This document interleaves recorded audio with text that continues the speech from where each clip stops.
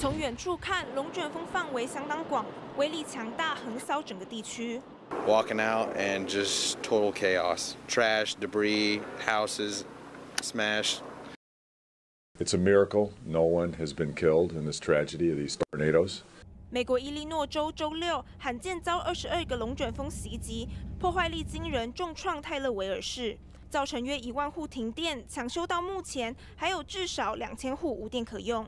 It came from the south, past Big's elevator, coming this way, and it took out my sister's trailer completely out.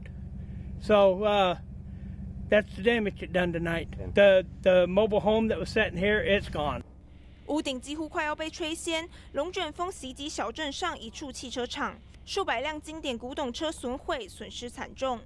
接二连三龙卷风来袭，造成伊利诺州上百栋建筑受损，还传出有民众受困。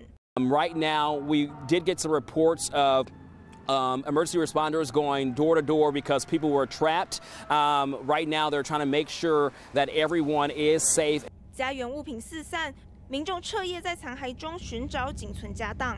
美国国家气象局预测，周日当地可能会有一波降雨和降雪，将更增加救援困难。大爱新闻杨景编。